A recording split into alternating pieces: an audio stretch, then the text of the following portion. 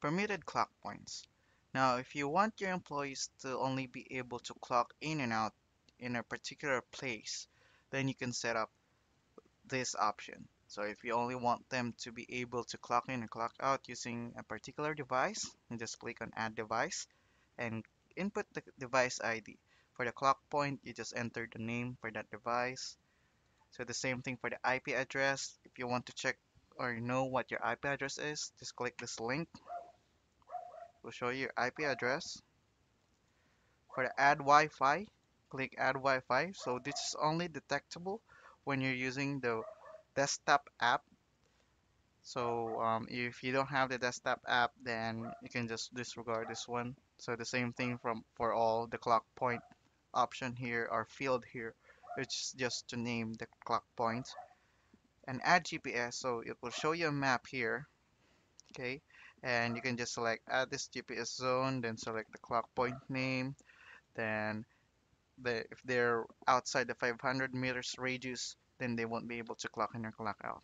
So where to see all the other informations here? To make it easier, just go to the user login page. You will see here a grayed area where it shows you the IP address, device ID, Wi-Fi, GPS, and all other informations regarding your company.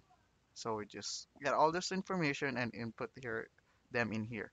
Then after you're done doing that, you will go to the company setting now and enable the clock points.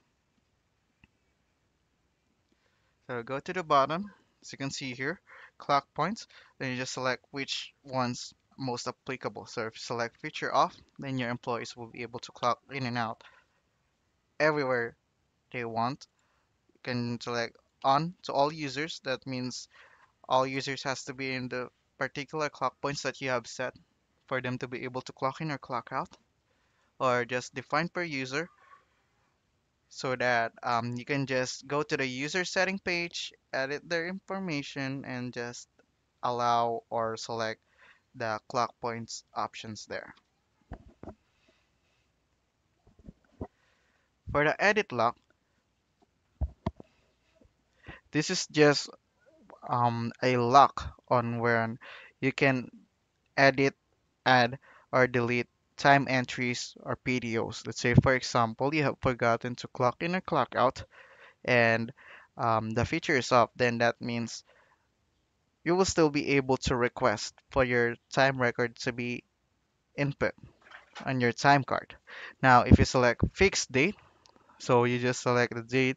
So let's say you don't want any hours or time records from December 31 to be edited out. So you just click that one out. When you click Save Changes, then all the time records, all the time cards that are older than December 31 won't be edited anymore. So you can add another entry, you can add another PDO or absence request. So it's permanently there. You can also select dynamic. So if you only want to use days to lock those time entries, let's say for example you only want 1 month. So if that time entry is 1 month old, then you won't be able to edit it out anymore. Now let's go to the notifications. For the notification, if you want to get notified for every action your employee does, let's click and enable this option. You will see here if they clock in, you'll be notified by email, by SMS and email. Clock out, the same thing, same options. Late in and out, same options again. For everything here, you just want save options. However, let me remind you that if you use SMS, okay, if you use SMS, it will cost you 0.05 cents for every notification that is sent. So that is excluding to the $25 or whatever package you have purchased for your subscription. So this one is excluded on that one. Then if you have multiple emails that you're going to use to be notified, you just input the email Then separate all those emails by semicolon. Then put it another email.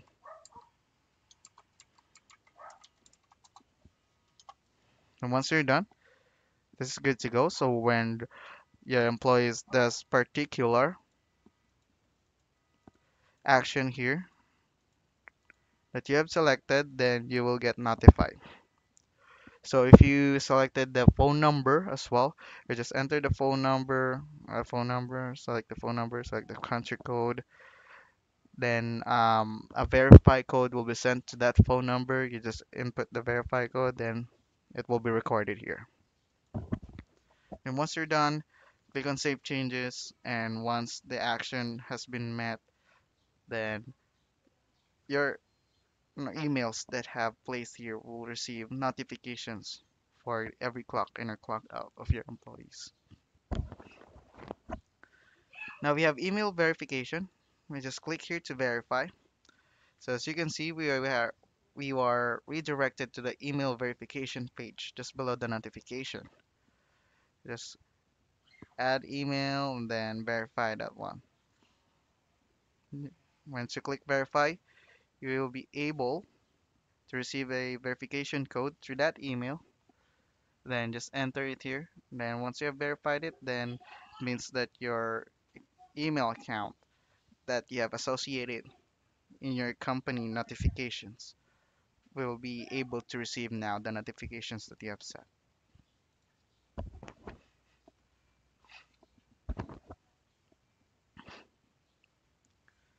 For the add-on credits, so this is the one where you top up credits so that you can pay for the SMS notification. So you can just click buy credit here. You will see here the amounts. You can pay it via debit card or via PayPal. So it's up to you. If you're not going to use the SMS feature, then you can just leave this one out and disregard it.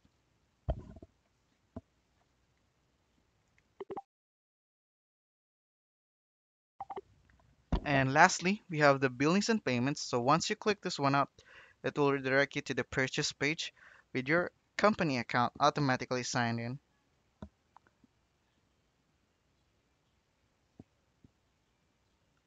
And then you will see here you can add a new credit card for it to be charged, as well as invoice info. So when you click on edit invoice info, this will be the emails that will receive the invoice for all your payments that has been done. You also see here all the other records, so it's kind of small. The brand of the credit card that you're using, expiry month or year, last four numbers, the name, then the invoice number. You will see all those information here once you click the billings and payments under the setting page. And that will be it for the setting page. Now let's move on to the other pages that you can see here.